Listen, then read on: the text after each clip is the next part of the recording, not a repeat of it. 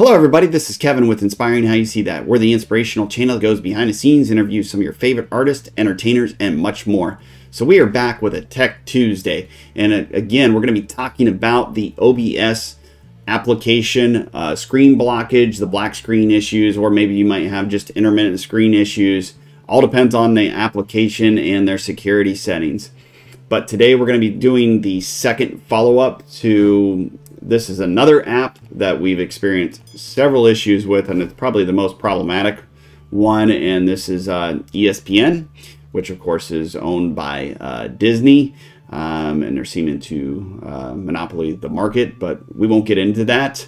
And they have very difficult settings for security in their applications, and they try to force you to more or less use their app. Even as we had talked in the other, you can kind of bypass that when you log into the site directly. Well, with ESPN, it's very difficult to do that and get through the security settings. So that's the issue. The issue is largely the security settings. So if you can go in and encrypt different security settings on their website directly, do not use the app, as we talked about in the other video. But if you can try to bypass and get into their site without using that app, you can record. If there's a segment you guys want to record out there that maybe had a soccer match in it, or maybe you wanted to do something comical with it, or combine videos, you still can get in.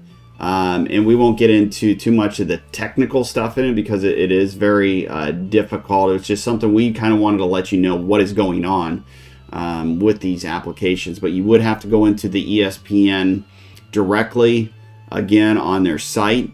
You would have to go into their security settings, of course, within their site. You can turn off a lot of those, and or you can also get a blocker. There's a lot of applications out there that can block out these security features. We won't get into too many of them because there's several of them out there, and not only that, some of them we just want to forewarn you, some of them do have some issues, and some of them do have some bugs in them. So make sure that you use a good application that you can kind of go through that application, which blocks the ESPN as far as their security settings, and will allow you to load onto OBS. So that's a quick, helpful tip on some of the issues that are going on, especially with the ESPN. And of course, like we had mentioned, ESPN is owned by Disney. Disney app has a lot of these features too as well, but for some reason ESPN has the most. I don't know if it's because of the a lot of people out there do film the sports, and they do reactions to the sports, or they just put them together and they do some comical things with the sports on YouTube or whatever it may be, or TikTok, or any of those platforms. But they do have the hardest security, is the ESPN.